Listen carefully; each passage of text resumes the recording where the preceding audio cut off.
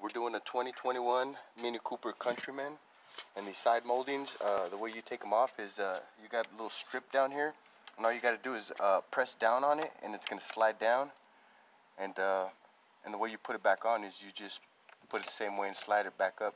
But you're going to have these T20s underneath here that I didn't know about. So if you're doing a Mini Cooper 2021 Countryman, you're going to have side moldings with the screws on there, T20s, and the cover slides down.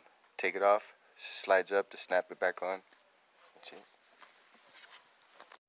And you're going to have clips underneath as well, underneath this molding. So you're going to have the T20s, T15s, or whatever. And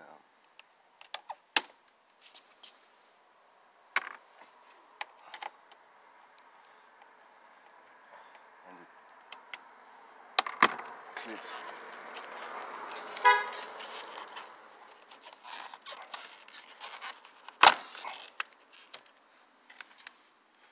And there you go.